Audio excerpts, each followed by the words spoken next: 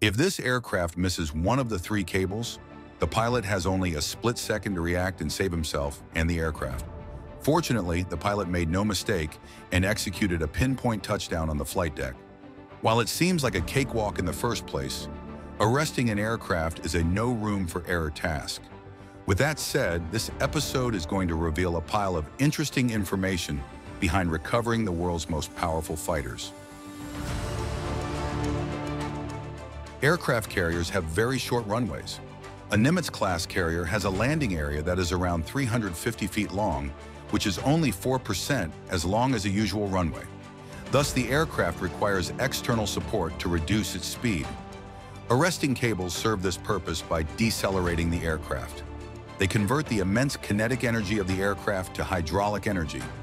All the Nimitz-Class aircraft carriers are equipped with the Mk7 arresting gear system.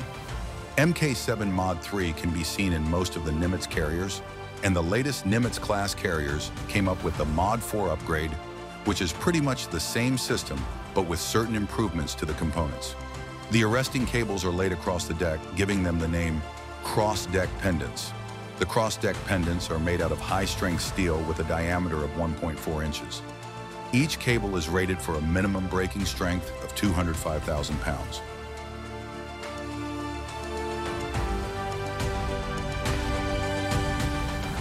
The pilot lowers the arresting hook during the final approach and targets a hit wire, usually the third wire when having 4 cross-deck pendants, or the second wire when only 3 wires are available.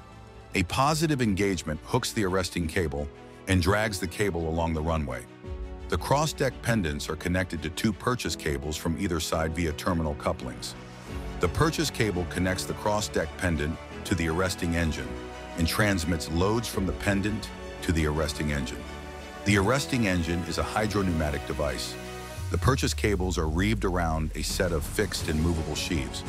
When the purchase cable is pulled during the arrestment by the cross-deck pendant, the movable sheave moves towards the fixed sheave. This movement operates a ram moving into a cylinder filled with hydraulic fluid, ethylene glycol. The counterforce generated by the ram movement decelerates the aircraft. An Mk7 Mod 4 arresting engine is capable of absorbing 48 million foot-pounds of energy.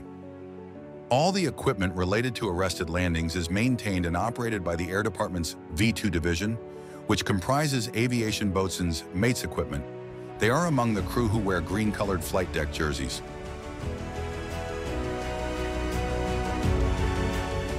Aviation boatswain's mates enter the rollout area as soon as the aircraft comes to a complete stop.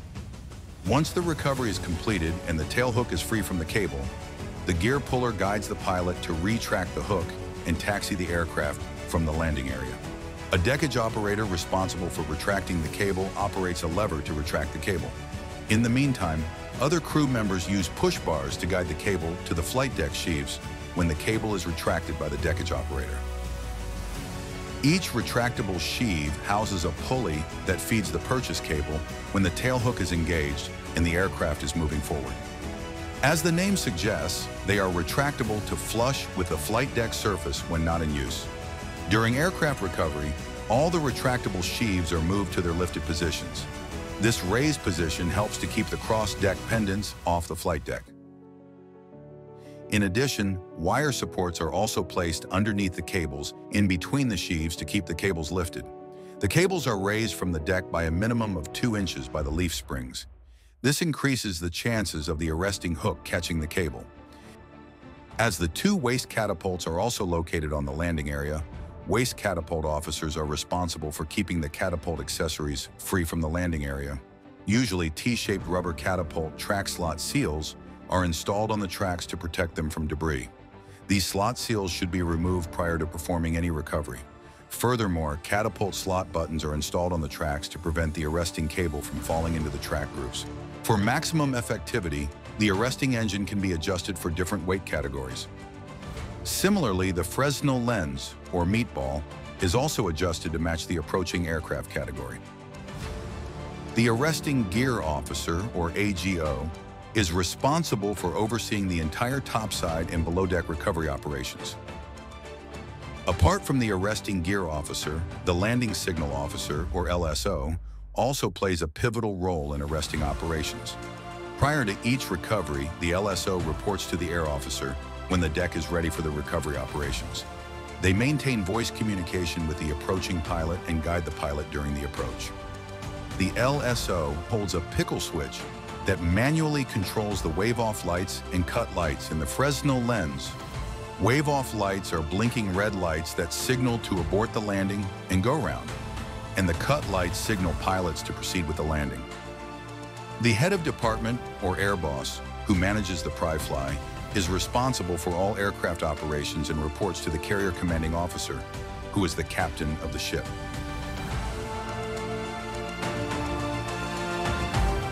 Regardless of a plethora of safety protocols, a bustling flight deck remains one of the most hazardous places on Earth.